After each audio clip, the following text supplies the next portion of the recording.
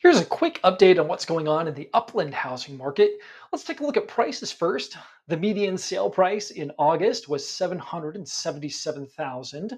Doesn't that sound lucky? It's down about a half a percent compared to last month and up about 5.75% compared to last year. Looking at inventory, there were 81 homes for sale across the city. That is up about 9.5% compared to last month, but it's still down about 44% compared to last year.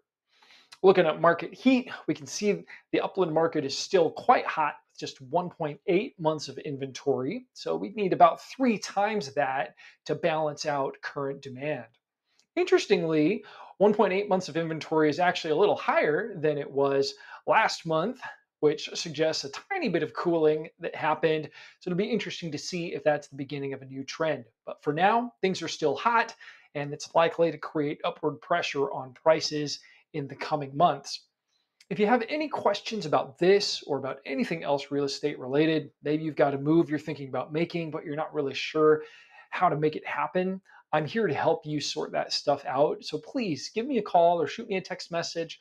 My cell phone number is 909 576 0695, and I look forward to connecting soon.